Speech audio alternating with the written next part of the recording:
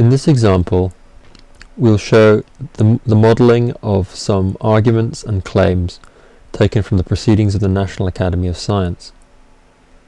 This was the dataset used in the Mapping Knowledge Domains colloquium held in Irvine in May 2003.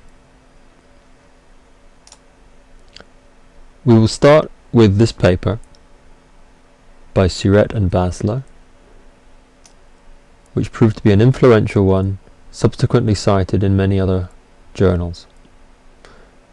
The challenge then is, how do we represent the claims and arguments and contributions in this corpus of documents?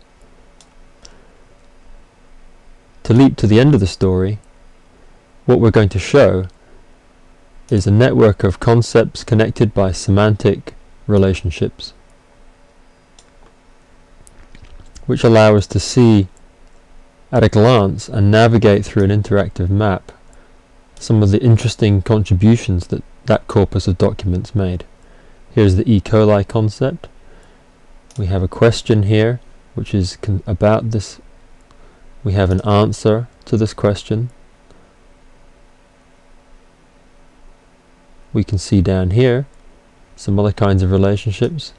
A claim that this is different to this, which is evidence for that, which addresses this. We'll now show how one moves from a corpus of documents to a conceptual network of this sort.